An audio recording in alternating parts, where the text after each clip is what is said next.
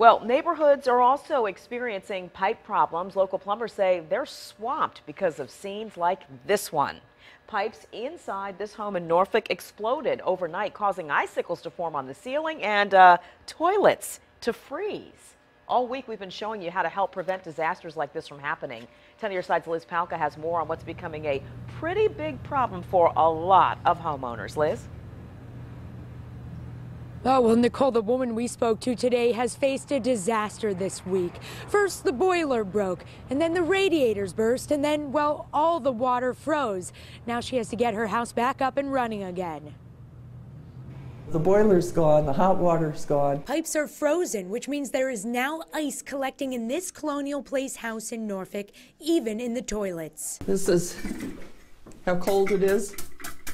Sally McNeilin and her husband just bought this home, originally built in 1905. They've been preparing for renters to move in. While doing her checks on the property, she noticed the boiler stopped working. She says by the time her home warranty company came out, the radiators burst everywhere. It exploded. It exploded.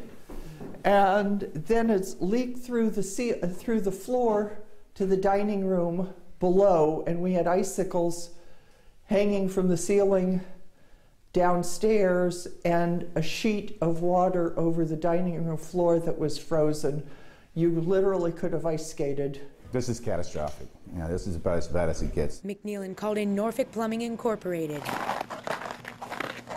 We had like 30 calls before 7 o'clock this morning. President and owner Jeff Huck said when the boiler stopped working and stopped heating the house, the problem started. We actually have pipes frozen and split apart right here. You can see the ice right down there in the line. Huck said McNeilin's case is one of the worst he's seen this week, and it will most likely take his employees another week to fix the problems. To make matters worse, he predicts Hampton Roads residents will experience even more problems in the next 2 days. We're going to be out of freezing Saturday and Sunday, and that's when the pipes that are still frozen right now are going to let loose.